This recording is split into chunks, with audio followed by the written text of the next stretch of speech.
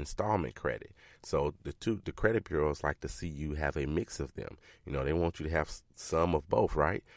Because then it says that you're more responsible in their eyes. It says you're more responsible. So if you only have, say, two, since we're talking about an installment loan with a, self-lender or a peer-to-peer loan, if you only have two installment loans, then one of them goes away. Now your mix isn't as great. You might have 3-4 credit cards, but now you only have one installment loan, so your credit score may go down. So that's the kind of things that happen, the nuances when it comes to credit, because people call me all the time, send me messages, and you can do that too. You can call me 312-600-5855. Call me there, or you can even send me a text message to that number, 312-600-5855, or email me, 800@creditscoreman.com. That's 800@creditscoreman.com, or catch me on any social media, right? So that happens all the time. People send me things saying, hey, what is going on? I just paid off my vehicle, and now my credit score has gone down. It was going up and going up and going up. Now my credit score is going down. So this is something that you need to be aware of and to watch out for. All right, so I know you got all that down. So let's take a pause for the calls right quick. Let's take this pause. We're in the middle of the show, and let's do our question of the day today. So the question of the day comes from Jason. Jason is out of Indiana, and so his question started out with, and he emailed me his question. So email me 800@creditscoreman.com. That's where you can catch me. Again, that number I just gave out, which was 312-600-5855. And you can also catch me and DM me, inbox me. I'm 800 Credit Score Man on Facebook. On Instagram, I'm the same thing, 800 Credit Score Man. On Twitter, at Credit Score _man. If you need a Twitter follower, follow me. I will follow you back. So I'm at Credit Score _man on Twitter. So you can ask me questions any and everywhere that you can find me. Okay. So Jason said, now what? I've got my score up in the mid 700s by listening to your show. I did a consolidation loan to get rid of cards, but I also had to charge them a little, and my utilization is now 40%. Got a new car loan too. What next? So, Jason, thank you so very much for contacting me, Jason from Indiana. I appreciate it. And it's a very good question. And first of all, thank you for listening to the show. And I'm so glad that the information I've given you and given out has helped you increase your credit scores. I don't know exactly where you came from. So I don't know if you were at 580 and now you're in the mid 700s, or you were at 650 and now you're in the mid 700s. But thank you very much. I appreciate you listening to the show. Please share the show. And that's for everybody. All you guys out there listening, please share the show. Help your friends and your family get their credit scores up. That's no good for you to be able to go on vacation and drive a nice new fancy car, and then your buddy's driving up in a jalopy, right? That doesn't help anybody, right? So you go ahead and you share the show with your people. And Jason, do me a favor, do yourself a favor, get 5 Pillars of Credit, the ebook that I wrote on Amazon. Go to Amazon and get 5 Pillars of Credit. Get that book, $3. And if you already have it, buy one for somebody else. Right there on the link, you can go ahead and send it to somebody else. It's an ebook, so they'll be able to get it. They'll be able to digest it all within a day for sure, and be able to refer back to it when it's time to get your credit done. So let's answer Jason's questions. What next? What should he be doing next? So I told Jason that time will keep everything going in the right direction. So you've done a bunch of things, you got your credit score up, and then now you have, done and made some other moves, and they've all been in a relatively short period of time. So if you're in the mid 700s right now, and that's with a 40% utilization, then pay it down below 30%. And you'll see an increase once you do that. So I don't know how much money we're talking about. Maybe you spent $5,000. Maybe you just spent, $2,000. So I don't know how much money we're talking about. But if you pay it down, do the calculation, figure it out. 30%, if you have $10,000 worth of credit limits, 30% is $3,000. All right. So make sure you do the calculation, whatever your credit limits are overall, add all your credit cards up. Or if it's just the one card, whatever that limit is, and multiply it by 30% or 0.3. Multiply it by that. That'll give you the amount of money or the balance that you want to have your account at.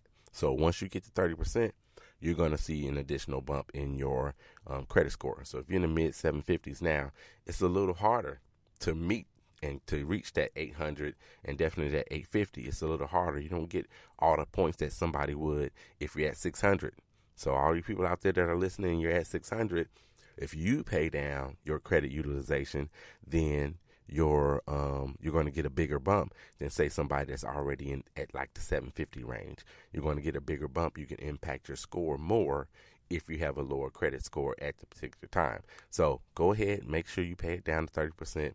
Or you can also, and I think I mentioned this on last week's show, you can get an increase in your credit limits. So if you get an increase in your credit limits, that absolutely impacts your credit utilization. It's simple math. So it impacts your credit utilization if you get a credit limit increase. So you can, Jason, you can ask for a credit limit increase on some or all of your credit cards. And if you receive those increases, those are going to help your credit utilization because it's going to bring your credit utilization down. And that's without you having to pay a dime. But you're going to continue to work on that to get out of that credit card debt anyway. You already did it once. You did the debt consolidation loan to take your utilization down to 0. So now you're back up to 40%. Now you just need to get it back down. So don't kill yourself trying to do it. You already have a good credit score. You're going to get pretty good interest rates across the board. I don't know where you're at. You said the mid 700s. So if you're at 750 or above, you're going to get the absolute best rates. But say you're at 725 or you're at 730, you're still getting really good rates if you're doing other stuff. If you're buying a home, if you're buying a separate property, a second property or something of that nature, you're getting good rates as it is. And you're getting good credit card rates and credit card offers and all that kind of stuff, right? So go ahead, ask for the credit limit increase. As long as you don't spend any additional money, you should be fine.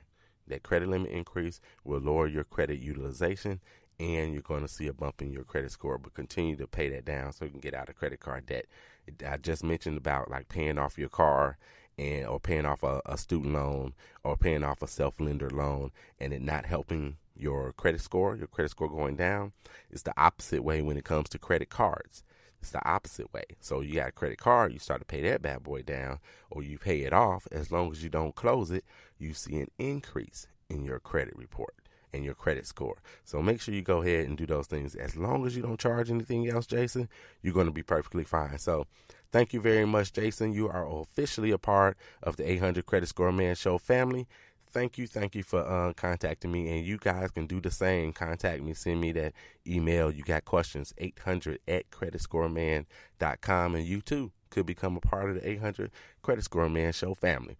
All right, so let's get back to building credit from scratch. All right, so let me throw out a couple of more shout outs so we can get out of here. Lamont Perry, I gotta say happy birthday to you, Lamont Perry, a State Farm agent. Lamont Perry, happy birthday to you. Tressa Azarel, she celebrated her birthday. She goes by like on Twitter at CEO Azarel. That's AZ as in zebra, AREL.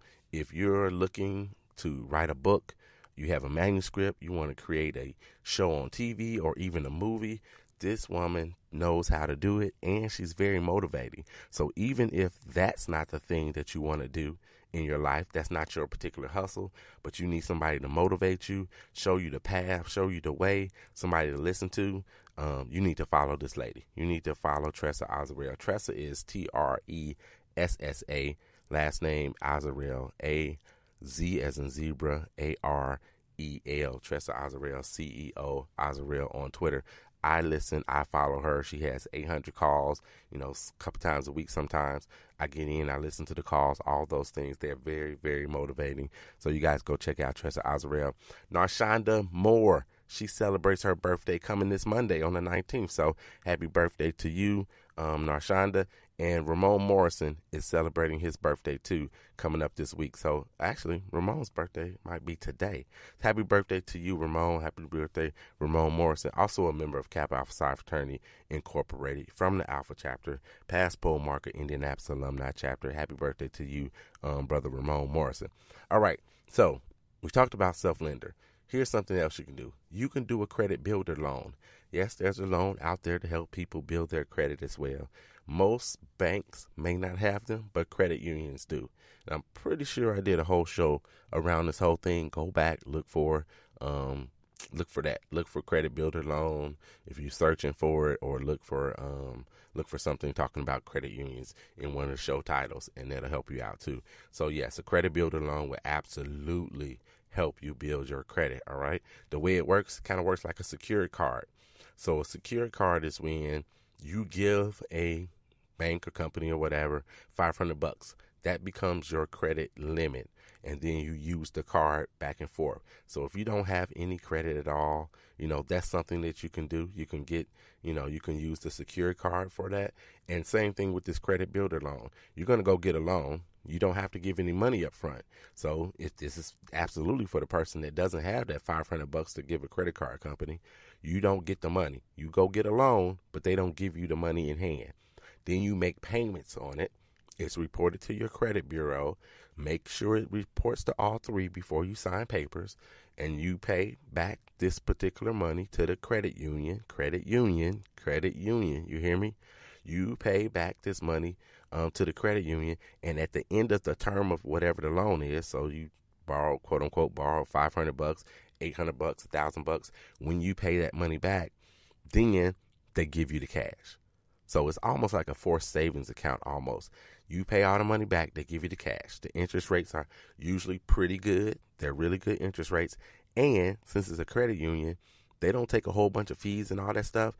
You may get back the money that you put in plus interest, right? The money that you paid plus interest. So a credit builder loan is very good. It's also very good just if you want to go get a loan to force yourself to save.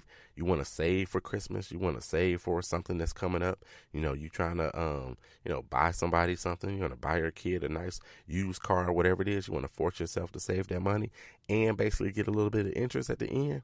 Do a credit builder loan. Go to your credit union, get that done. A secured loan. Pretty much a secured loan works like it's secured by something. So maybe you had a title to your vehicle, or you have a title to your motorcycle, or what have you. That's a secured loan. You can get a secured loan. And if the value exceeds what you're getting, so whatever you own a motorcycle, your motorcycle's worth $5,000, you go in, you get a loan for $2,000, then of course, well, not of course, but yes, the bank says, hey, that makes sense to us, because if he defaults on this loan, we're going to get a motorcycle worth $5,000, and we only lended him or her $2,000, right? So that's how that works. So a secured loan is something you can do. Personal loan as well. That's not like me and Gordon exchanging money. That's not the same thing. A personal loan, there are companies out there that do personal loans. They're pretty much unsecured. They might ask you what's the value of some things in your home. You have to list them. You got a barbecue grill that's worth $200, that kind of stuff. You might have to list those things. That's quote unquote for security, but 9 times out of 10, 99.99999 times, if you don't pay them back, they're not coming to get your barbecue grill. Okay, but that's a personal loan. You can get a personal loan. The interest rates are very high, not as bad as like the payday loans, but the interest rates are very high. But if you're using this to help you increase your credit and you have none, you got to start somewhere. So that's a place you might want to go check those out. I have a list of 2 or 3 places that do personal loans. If you want to dive into that, contact me, 800@creditscoreman.com, or send me a text, 312-600-5855, and I will give you the name of a couple places that I would suggest that you go for a personal loan. A student loan, you can get a student loan. You don't necessarily need credit to get a student loan. You just need to be a student, right? So that's a possibility to help you start building some credit. A cosigner. I briefly mentioned this earlier when I was talking about, your parents, and maybe they'll help you out by being a cosigner on your first vehicle or, some other kind of loan. A cosigner. You can get a cosigner that'll help you with the loan. The cosigner is financially obligated on this particular loan. So if you don't pay, then they go after the cosigner. If you don't pay on time, you mess up the cosigner's credit. You don't want to do that. You do not want to do that to somebody that is willing to go ahead and cosign for something for you. So That's one of the caveats when it comes to being a cosigner. But yes, you can get a cosigner to help you start building your credit. Authorized users, one of my favorite things, right? So you can become an